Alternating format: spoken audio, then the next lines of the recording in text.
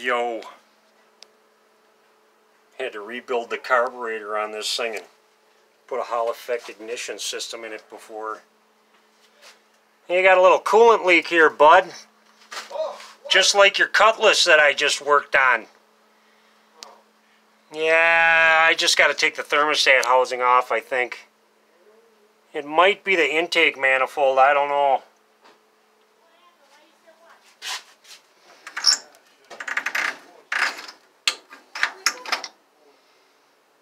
Yeah, it's a little low on coolant too.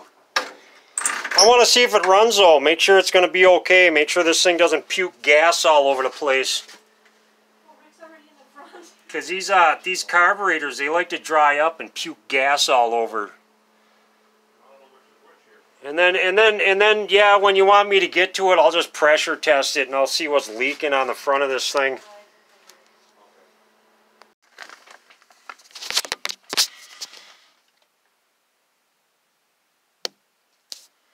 You don't need a key for this thing.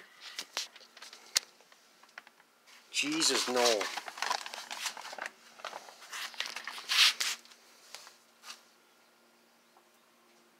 Chevy 2 gasser with a big block.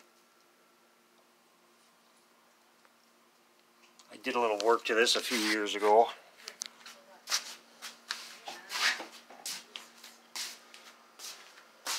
I think it'll run.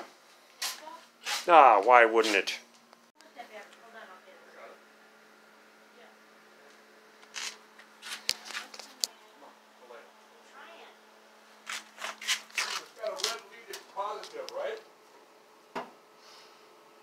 That'd be gasser stuff.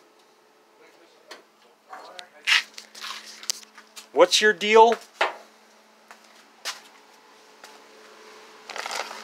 On this battery, is it going this way?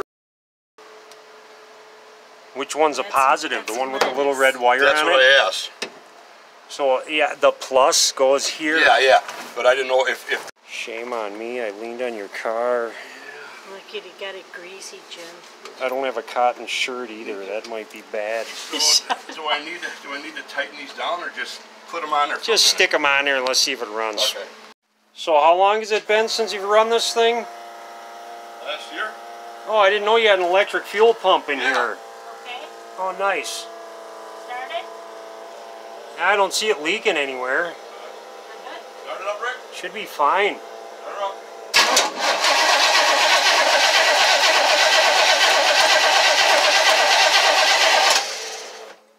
Here, I'll take care of the throttle. Okay, hold on. Ready? Yeah.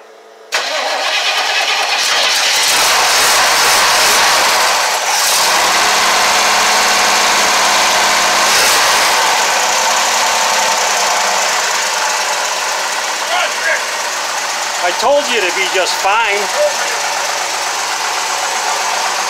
It's not like I don't know what I'm doing.